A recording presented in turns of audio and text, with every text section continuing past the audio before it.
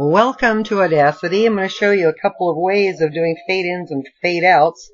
I just downloaded this piece of free music from Jamendo just to use as an example. I'm using a screen capture from my video editor, Video Studio Pro, and it's the first one. And I can't do both microphone and speakers. So what I hope you'll be able to hear the music as it comes out of here so you can see the changes that are made.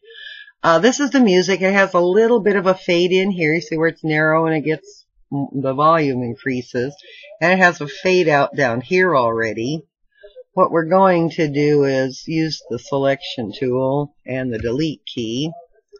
And we're going to get rid of those so we can make our own. There you go.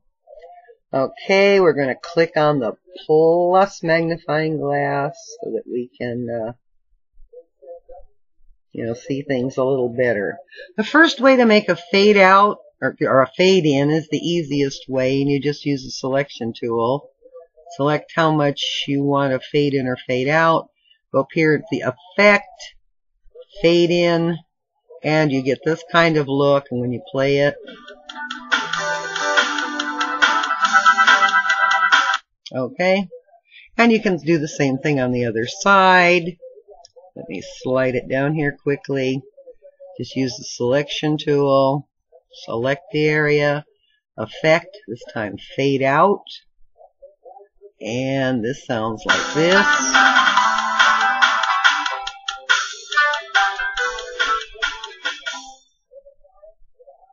Okay, and that's not bad for this piece of music. It just happens to fade out fairly nicely.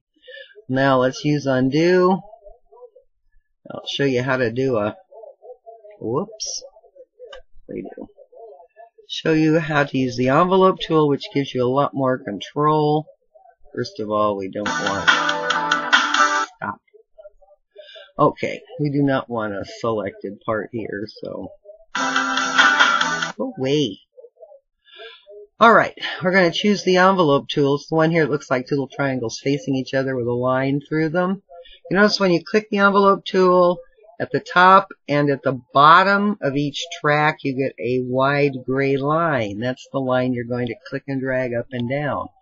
First thing you do is over here you want to put the line right between the two triangles and click to make a point to begin the fade in.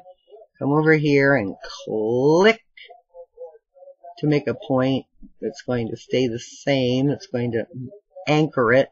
And just click and drag this down to nothing. Now the problem with the nothing here is that it doesn't go nothing, nothing, all the way nothing, usually.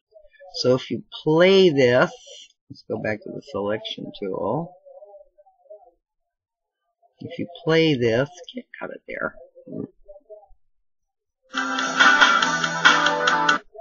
Someday here, let's just move cursor to track start. There we go. You don't start from nothing, and sometimes I like to start from nothing. So here's a little trick. Use the selection tool.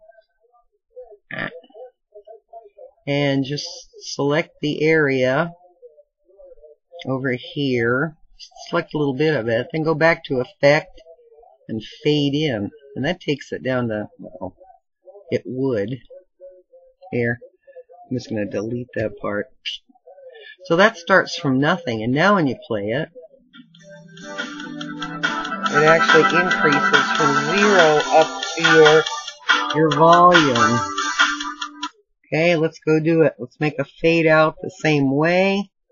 Click on the envelope tool, the two little triangles with a line through them. Click right at the end, or as close to it as you can get.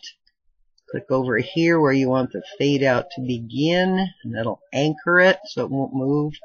And then just click and grab and take this down to as low as you want it. Use the selection tool, effect, fade out, and that takes it, see, a perfectly flat line.